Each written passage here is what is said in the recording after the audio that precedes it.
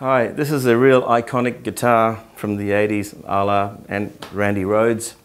Have a look at the custom milled pots, which are really functional. The guitar is really light, easy to play, locking tuners, and just beautifully finished. Every single detail on this guitar is perfection. As I've said before, when you look at any of the GJ2 products, it's about playability first. I'm not in front of a mirror, so I can't really see this guitar, but you can feel them.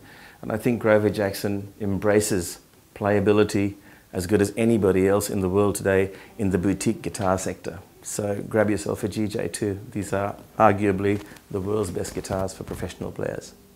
Have a quick listen to the Habanero pickups. These are just absolutely fantastic.